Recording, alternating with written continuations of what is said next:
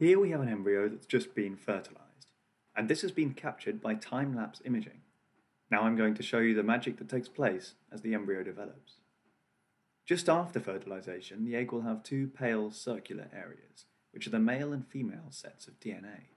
That's what tells us the embryo has been fertilised normally.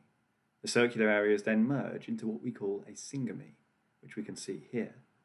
And the embryo is now up and running, with the first cleavage here taking it from 1 to 2 cells. We then see it has a bit of a rest.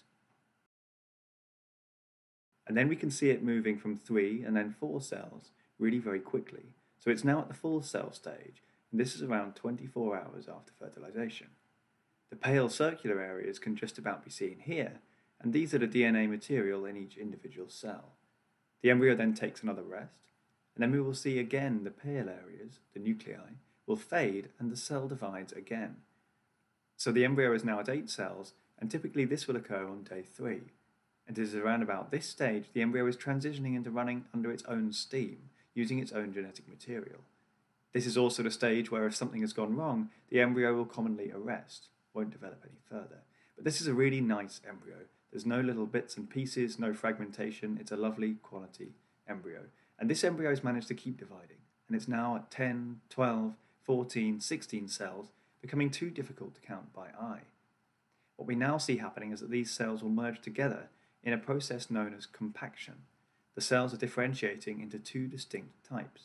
One part will make the placenta, which we will see forming around the outside, and the other part will make the rest of the embryo.